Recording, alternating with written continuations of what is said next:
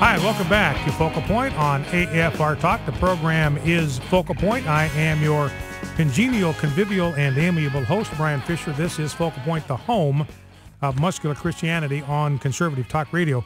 And we were just talking in the last segment about the problem with sexual assault in the military. It's become a problem that has really spiked since 2010. And it brings up the larger issue of the push on the part of military officials, including this commander-in-chief, to put women into frontline combat. And we want to talk with an expert about whether this was a good or bad idea. I think my sentiments on the subject are no secret to anybody that listens to this program. But I'd like to welcome Lieutenant Colonel Robert Maginnis. He's been a guest on this program before. He's the author of a brand new book, Deadly Consequences: How Cowards Are Pushing Women into combat. So, Colonel Maginnis, welcome to Focal Point with Brian Fisher. Well, thank you for having me, Brian.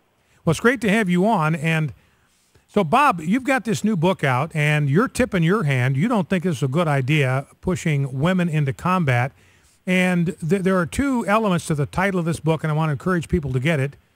But the first two words, deadly consequences. So I want you to elaborate just for a minute on that. What are the consequences of putting women into combat, number one? Why do you use the word deadly? And then number two, you accuse cowards of being responsible for this push. I want you to explain what you mean by that. But let's begin with the deadly consequences. Why do you use that term to describe putting women into combat? Well, I outline 8 specific ones in the book and elaborate on them. Certainly, we're going to compromise standards, and that means we'll have a less effective fighting force. We're obviously going to put women where they don't belong physically and psychologically, which is another issue. Certainly the physical suffering because of the environment that we're talking about, where you smash heads, cut throats, and wrestle to the death. That's the sort of environment which I describe in some of the battle scenes in the book at Najaf, Iraq, certainly a number of them in Vietnam and in Korea. We'll talk about in here the killing of our warrior spirit, which is really a masculine mindset that makes our fighters vicious, aggressive, and effective.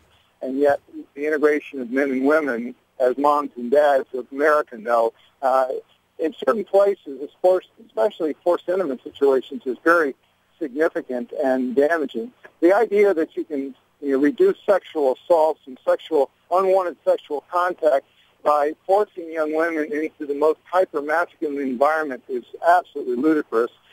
Certainly forcing our retention rates and the declining quality of the forces I address.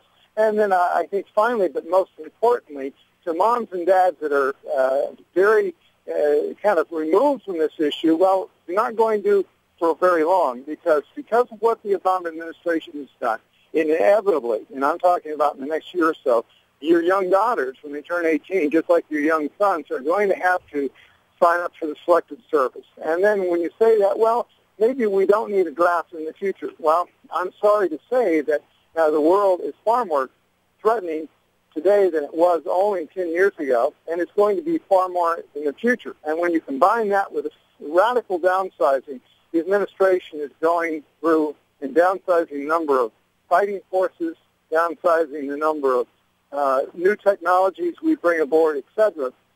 When you put all three of those elements together, I think inevitably we are going to be forcing our young daughters into direct ground combat, which, of course, is going to be incredibly bad for them and also for the country. Well, let me ask you just one question to follow up on what you said, because I believe you're right. This is inevitably going to lead to a draft. And part of the reason is because I believe retention rates are going to fall as the military becomes increasingly feminized, as it becomes increasingly emasculated. It becomes less and less a place where young, virile manhood in America is going to say, hey, that's the outfit I want to be a part of. And so it's going to affect recruitment rates. It's going to affect retention rates. I think we're already seeing that, and I would like you to comment on that if you can. We know we've got this story, and I've never seen anybody else suggest this, but we've got this story now where the Air Force is having a huge problem hanging on to experienced, highly trained combat pilots. And they're offering them these huge bonuses to stay in place. And I'm wondering if some of that, and maybe it has to do with higher wages in commercial aviation and all that. But I have to wonder, Colonel Maginnis, if some of that problem with retention is the fact this is no longer the Air Force that these men signed up to fly jets for. And so they're thinking, hey, I'm not sure I want to be a part of this outfit anymore. Yeah, the social engineering by the Obama administration is really radicalizing the force and chasing a lot of very good people that are principled and value-based, out of the armed forces. Now, I'm standing outside the Pentagon, and I've been doing this stuff for 43 years, a long time it seems like. Certainly have seen the social engineering, and that's one of the motivations I have in writing the book is to expose the truth. I'm not running for political office. I'm not trying to get a star. I'm just trying to share the truth after 40-plus years of experience in writing about these issues and researching both inside and outside the Pentagon. So, our young people are not trying to assess into the military like they used to, and we're not retaining a lot of people. And as soon as the economy turns around, I suspect we're going to be in a crisis trying to get quality people into the armed forces. And it's a high-tech military today, a very difficult environment where we need people of values and people that have good smarts, but I'm afraid we're going to be chasing them away. You know, I'm talking here with Lieutenant Colonel Robert Maginnis, experienced military man, graduate of West Point, former Army Ranger, got his airborne wings. He's seen tours in 4 infantry divisions and served in 1993 on the Army's Chief of Staff Study Group dealing with the issue of homosexuals in the military back when President Bill Clinton implemented the Don't Ask, Don't Tell policy. But I'm looking at a piece here, Washington Times from yesterday, Colonel Maginnis, Washington Times, Rowan Scarborough. Public statements from the Pentagon since it removed the ban on direct ground combat jobs for women signal that the armed services plan to change their physical standards to ensure integration of the sexes. In other words, some physical standards would be lowered for men and women on the argument that certain tasks are outdated or irrelevant. Well, they're not outdated, in my judgment. They're not irrelevant because we need a certain level of stamina and strength for soldiers to be able to do their jobs. So right here, you've already got the Washington Times saying that officials are admitting we are going to lower standards in order to make it possible for women to qualify for combat. Well, they have to lower standards. The standards are combat proven, and not all men can meet these standards. You know, when you consider the average woman in the Army has 37 pounds less muscle lean than the man. She has half the body, upper body strength. She has 2/3 the cardiovascular fitness. And women, I know this is a surprise to some, are anatomically different than men in terms of the ability to carry weight and so forth. So, you know, moms and dads of America know these differences. Apparently, the senior leadership of the Pentagon and those in Congress, which ultimately are responsible for setting the rules and regulations for who serves in the military, just are out to lunch when it comes to understanding the differences between boys and girls. One last question, Colonel Maginnis, before I let you go, has to do with homosexuals in the military. You worked on the Army's Chief of Staff Study Group in 1993 on this issue. I just read some excerpts from the New York Times. I talked in the last segment about the rising number of sexual assaults in the military. Now the majority of the victims of sexual assault in the military are males. The majority of the perpetrators are males. It's male-on-male rape is the primary problem now in the military. And the New York Times says there's been a spike in this since 2010. Well, what happened in 2010? That's when we dropped the ban on open homosexuality in the military. And yesterday the president's out there saying, we're going to crack down. These are crimes. I'm going to bring the hammer down. And in reality, it seemed to me, Colonel Maginnis, if we look at the numbers that we're getting from the Pentagon, when the president says he's going to crack down on sexual assault, he's promising to bring the hammer down on homosexual predators in the military. Do you think he is aware of what he was saying? No, he's not, and he won't do anything about it because of his political connections with the homosexual community. You know, you're right. The numbers suggest that we have a very serious male-on-male sexual assault problem in the armed forces.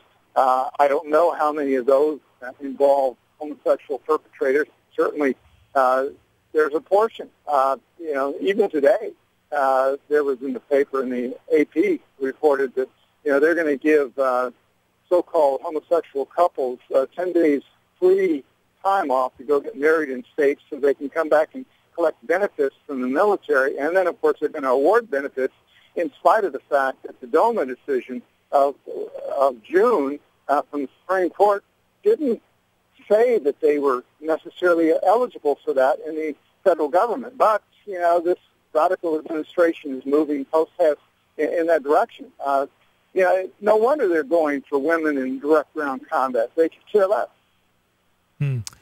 Well, it's intriguing to me, and I would think, Colonel Maginnis, that maybe, and this is maybe a bridge too far for most people. We look back at the stormtroopers that surrounded Adolf Hitler. They were mostly hyper-masculine homosexuals. And you look at the way in which Christians are being kind of drummed out of the military. Religious liberty is being squashed. Chaplains are being told, if you're an evangelical, conservative Christian, you've got no place in the military. If you've got a problem with our policy on homosexuals, you need to find another line of work. You just need to get with the program or get out. In the meantime, we're making the military a very welcoming place for active homosexuals. As you pointed out, there's very unlikely to be any kind of severe punishment that the president threatened for someone who's involved in homosexual behavior, even if it's non-consensual in the military.